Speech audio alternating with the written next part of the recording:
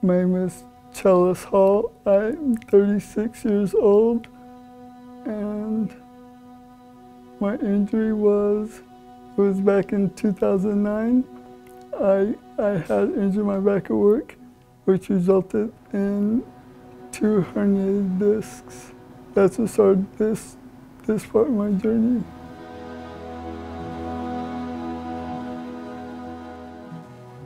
This goes back to the year 2000. I was 16 years old, and I had broken my collarbone snowboarding, and I missed a patch of ice, and I just hit, and I broke my collarbone.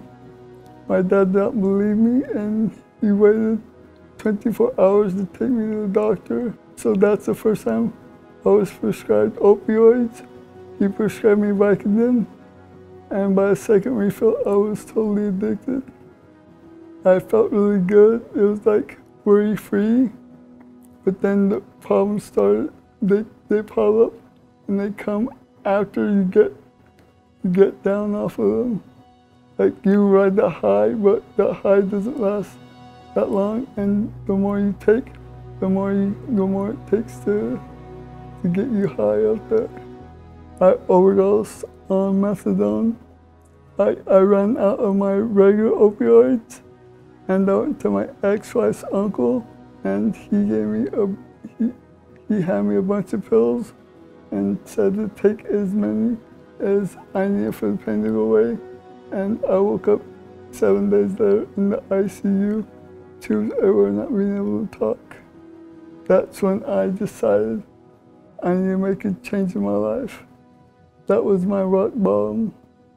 My wife was 24 years old at the time. It put so much stress on her. She had to make life decisions for me, and that was too stressful. And so we started arguing and started blaming each other, and that's what led to our divorce. I have a pain pump inside my stomach now. I don't take opioids through my mouth. I just have them put in my pump, and they get delivered straight into my spinal cord. That was the biggest decision of my life, because I wouldn't be able to walk, but because of this pump, I can walk. Today, I'm pursuing a master's degree in social work at Arizona State. I was being seen by an excellent physician. During one visit, she noticed I was really depressed and having suicidal ideation. And so she referred me to the psychologist, and he literally saved my life. This psychologist made me realize I can still do things, and just because I'm a wheelchair doesn't mean I can't be a productive member of society. And he's the one that got me started on my education, and he got me interested in addictions and psychology and how addiction runs in families. My life has been changed by education. Now I know that opioids are horrible in the context of getting high.